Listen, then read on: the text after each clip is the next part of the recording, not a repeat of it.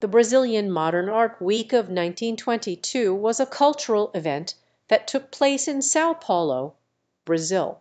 It was the first time that modernist art was showcased to the Brazilian public, and it marked a significant shift away from traditional art.